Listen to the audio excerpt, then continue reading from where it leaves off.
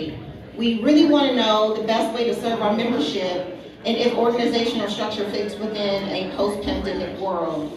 We are considering how we onboard new alumni and what type of programming and volunteer opportunities our alumni are interested in. As we embark on this new internal study, hint, new internal study, we will conduct surveys to gauge our members' thoughts.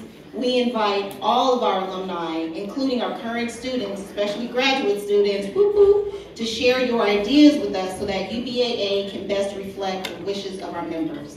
Thank you. Hey everyone! Hey all those on social media.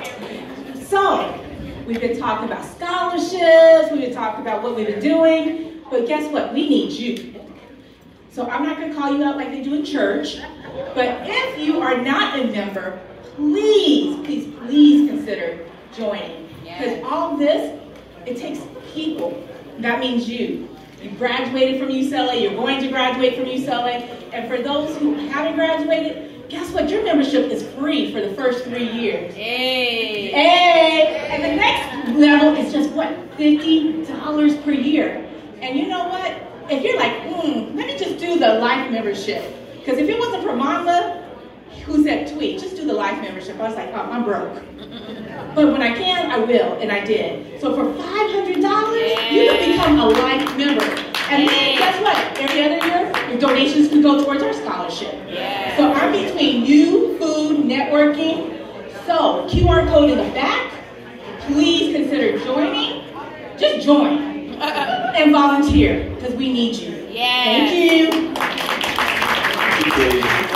So, as y'all have heard us mention a bunch of times by now, this is obviously a volunteer organization. Like I said, we don't get paid in money, but we do get paid in camaraderie and satisfaction, because hopefully you will agree that this is some like purposeful stuff. But you know, the relationships that we make are super fun. Like, we make great friendships, right? And all the relationships don't have to be platonic either. I'm gonna keep it real. I mean, look around the room. This is a great looking crowd, right? It's not a bad pond to fish from. I'm just saying. So take from it what you will. Okay.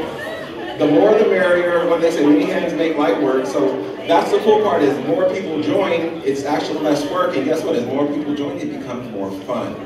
All right, because we ain't getting paid, so we might as well have fun with it. Right? All right, so at least that's about my take of it. I'm about to bring up Bobby. Bobby's going to do some recognitions. Again, please consider not only joining, but show up for something. And I'm bringing up Bobby. Let's do it, Bobby. Yes. Let's go. So, 1923. Calvin Coolidge was president of the United States, silent Cap. Also, in 1923, 4 black people were lynched. You know that famous sign that the NAACP would put out, and it was like a banner, and it would say, somebody was lynched today. So statistically, they only saying that 4 people got lynched in 1923, but we know that number was probably much larger. Also in 1923, the Rosewood Massacre. They only state that 6 black people died in that incident, but we know more upwards, probably about 150 black people lost their lives. That's a little bit of the backdrop of 1923. Also, in 1923, separately, there was a group of black women that decided to start an organization at a predominantly white institution. And then a few months later, a group of black men also decided to start an organization at a predominantly white institution. Now think about, in 1923, the audacity of these 2 groups to come together to start 2 separate all-black organizations that were supportive of black people in 1923. It's crazy, right? Like, you wouldn't, if they made a movie about it, you wouldn't believe it, that this happened in 1923. And we're fortunate to have both of those organizations here at UCLA, because both of those organizations were started at UCLA. So, Pi chapter of Delta Sigma Theta started in early 1923, and then right behind them in April of 1923, we had Upsilon chapter of Kappa Psi. So the end part of all that is that they have persisted at UCLA for over 100 years. Yeah. So not just that they started in 1923, but they persisted at a predominantly white institution where they weren't supposed to be there. Because remember, what's the backdrop of 1923? Folks are getting lynched. White people going into black neighborhoods, killing them in Florida.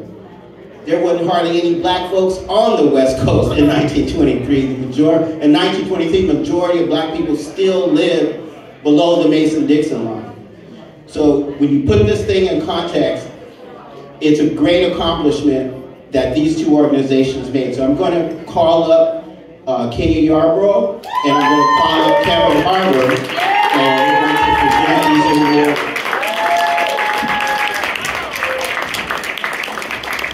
On behalf of the UCLA Black Alumni Association, first we're going to give an award to Delta Sigma Theta sorority Pi chapter, in recognition of the significant accomplishment that your organization made in 1923. Come on, Kenya!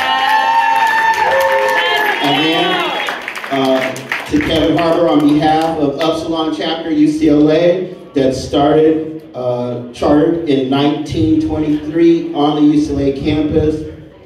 There you go.